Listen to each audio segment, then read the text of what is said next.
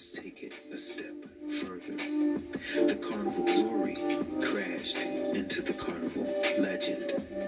The name legend means a narrative dealing with a happening or event, and it refers to the story of a saint's life. The word legend literally means things to be read, because legends were read in religious houses, and they contained stories of wonders and miracles. The Royal Caribbean Oasis was the third ship that was nearby when this collision occurred. The word royal means descendant from a line of kings. The Caribbean region takes its name from the indigenous people called in English Carib, which comes from a word spoken in the language used by the Taino, meaning human being. Oasis means a fertile spot in the desert, a dwelling place, a fertile place in the midst of a wasteland. An oasis is a shelter serving as a place of safety or sanctuary. Therefore, the carnival glory, which crashed into the carnival legend with the Royal Caribbean Oasis nearby, gives us this message. The removal of the flesh or body will reveal a brilliant and gorgeous appearance, which is the splendor and magnificence of God. The story of the removal of the flesh or body will become a legend that is told about a saint's life that contains wonders and miracles. He is a royal human being, descendant from a line of kings, and he shall be taken to a fertile spot in the desert, a dwelling place in the midst of a wasteland, and this shall serve as his place of safety and sanctuary. Praise Yah.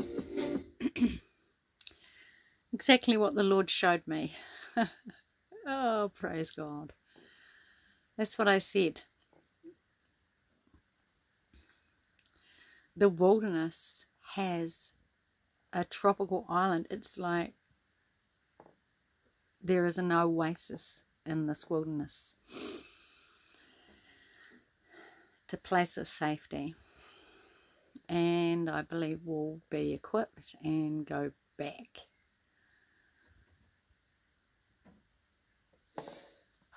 The thing is, and the Holy Spirit speaking now, there's no way God escaped. When Jesus come on earth, he didn't escape. He saw it through. He could have escaped.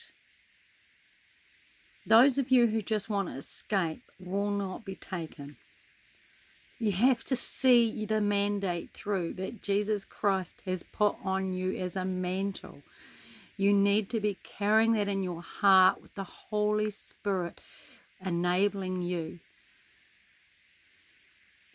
to go to the cross and not be afraid, not to have no fear. Perfect love casts out all fear, even if it means dying to the flesh when you go back, even if it means like what happens to the witnesses, that they are killed and left on the streets.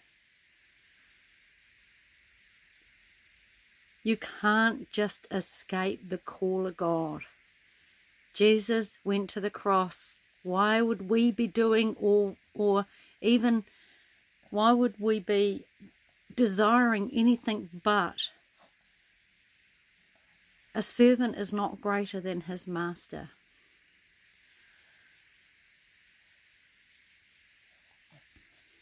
This is the cost. This is the cost. And God knows who will pay that cost. He knows people's hearts. But it is a free gift of redemption. So those whom you see glorified, believe on them. Believe on them that they come in the name of Jesus, that they have the fruit, and you will know them because they are one. Not like a church that you see now. The Lord God has not built his church. The gates of hell has prevailed against it up till now, but this is a church the gates of hell will not prevail against. It's resurrection glory for all the world to witness throughout the earth. The entire earth will see it and be amazed. And then some will be found because of their testimony. And those who are asleep will recognize the witnesses and the sons and daughters of God risen up for this time. It makes absolutely no difference who you are in Christ as long as you're in Christ. We all end up in the same place. That God has predestined works for you. The bride of Christ, the guests, the first fruits, the second rapture, the martyrs. We are all called to the family of God. And the Lord is showing me about the earth and the hemispheres. There is the northern and southern hemisphere, and that is separated into 4 quarters. East, north, west and south. But what I'm saying is we pray to the 4 winds. We pray to the glorious angels to come from the 4 winds and battle against we have the same enemy. We battle together alongside the angels of God who come and minister and teach those who are taken to the wilderness. Equip those who are taken to the wilderness.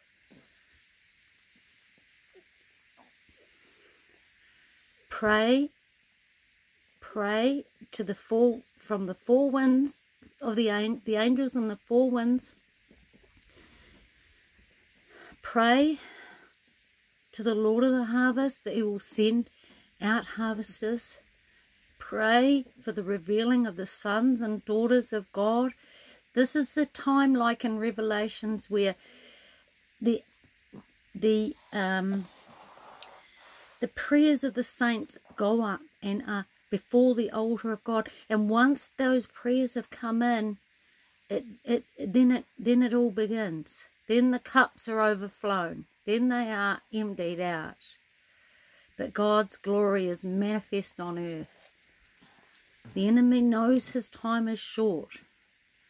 We must seek the Lord to pray in his will, to pray in his spirit, so that we can be witnesses, we can be followers of Christ and be strengthened in these days.